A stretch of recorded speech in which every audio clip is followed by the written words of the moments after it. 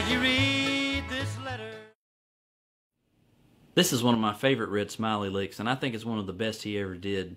I always call this the Love Please Come Home lick because that's the first tune I ever heard him do this in. And I remember the first time I heard him do it, I thought it was the greatest thing I'd ever heard. It really blew my mind, and I still love this lick. I do it all the time, and if I'm playing with somebody and they're playing the guitar for me and they hit this lick, it really brings a smile to my face every time. And you don't have to just do it in Love Please Come Home. I think that Red also did this in 9-Pound Hammer. You can really do this in any tune that goes from a G to a D and back to a G, which is a lot of tunes, so it's a good one to know. Let's give it a listen to and see what it sounds like.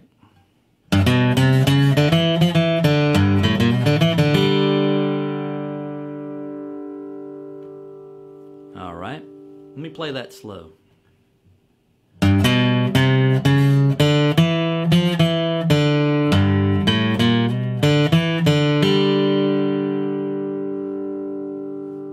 Alright, let's see if we can dissect this thing here.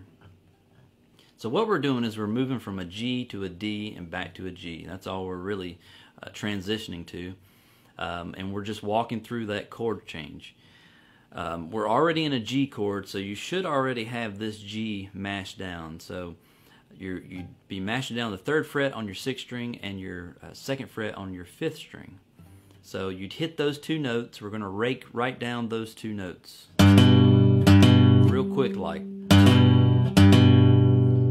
So we end up on that 2nd fret on your 5th string, and we're going to walk that up to the 3rd and to the 4th.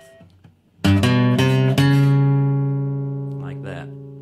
Then you're going to hit your 4th string open, then your 2nd fret on your 4th string, to your 3rd fret, to your 2nd fret, and then your 4th string open, and then back to your G chord. We're going to hit that 3rd fret on your 6th string.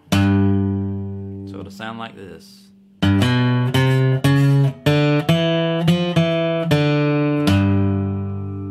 Alright, and the phrasing is key here. So like I said, you're hitting those first 2 notes really quick. And you kind of pause on that 2nd note.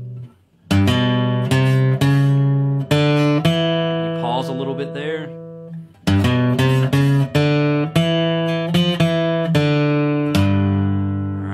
So the phrasing is really key to that lick. Alright, and then we're going to follow it up with a little G run here. We're going to hit the A string, your 5th string open, and your 1st fret on your A string. So you end up that G, and then we're going to hammer on to the 2nd fret.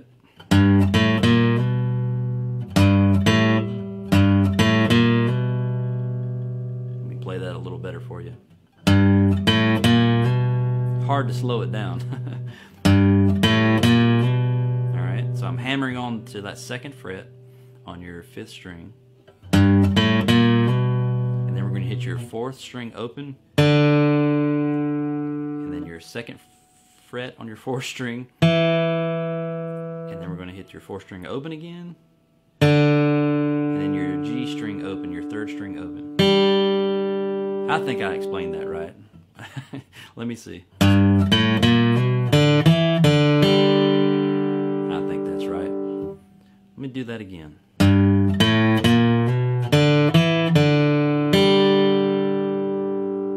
So the whole thing would be